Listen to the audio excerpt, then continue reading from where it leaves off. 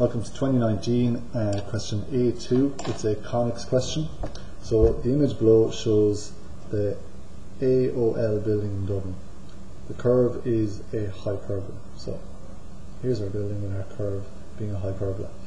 The drawing on the right shows the axis AA. So here's our axis, the directrix D1, the focus, and the line of eccentricity for a similar hyperbola. A number of points of the curve have already been given. Locate the vertex and the vertex, which we still haven't got, 5 additional points in the curve, and draw the top portion of the hyperbola. So our line of eccentricity given to us, kind of making life quite easy for us, and they're even showing us the construction to determine points on the curve. So start off by let's find our vertex. So as with all conics, to find a vertex, 45-degree angle there onto our line of eccentricity, and drop a line straight down then onto our axis, and that is our vertex V. 5 additional points in the curve of the drawing, so we've got 1, 2, 3. Now we're going to need to find 2 more points in here. So I'll randomly draw 2 more ordinates. So I can see here that they've already located points here, and I'm going to drop down my ordinates.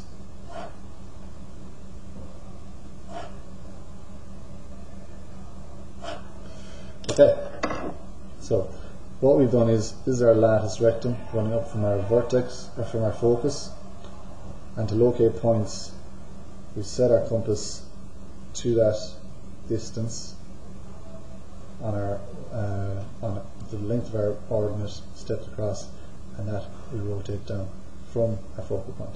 So we're going to repeat that for these points that were given to us. So we only need to do the top half of this hyperbola, so we don't need to transfer it down to the bottom half.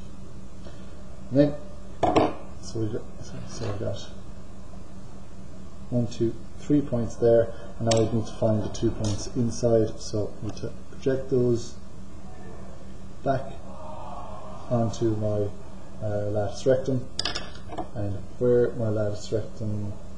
those points hit the lattice rectum, rotate back onto the ordinate. Okay, so 2 more points, 1 and 2. Okay, so 1, 2, 3, 4, 5 points. 5 points dealt with, and vertex is dealt with. Now we need to draw our curve. So drawing a curve, we never look at the point of the pencil, we look at the point we're travelling to all the time. That will allow us to get a nice gradual curve down into my vertex. Okay, so the top portion of the hyperbola drawn. Then draw a circle which shall be tangential to the directrix. So tangential to the directrix, so sitting here touching off the directrix at one point, and also tangential to the hyperbola at point P. So tangential here, so touching off of point P as well. Okay, so at point P, that's my line of eccentricity, okay, which is a tangent. Okay, because point P is a point directly above the focus. Okay, if it was a point P out here, I would need to find the tangent to point P first. Okay, because what I'm going to do is I'm actually going to bisect the angle created between my tangential line and my directrix. Okay, so bisect this line.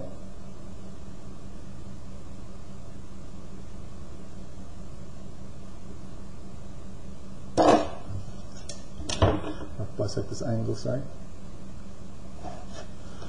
Okay, so that's the first bit. Now any circle I draw out along here, okay, if you imagine any circle, if I set it to that radius, if I drew a circle, it will be tangential to the directrix and to that tangent. Okay, but we're dealing with point P we wanted to touch off of. So we need to use sliding set squares. I'm going to go at 90 degrees from point P, because that will create a normal. head back from point P. Okay, that then is going to be the centre of that circle, and the radius is going to be the distance from that centre to point P. On a swing an arc,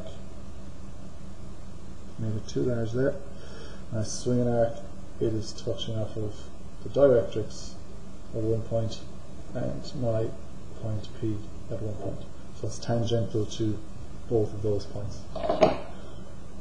Okay, so that is question, my conics question on 2019 section A.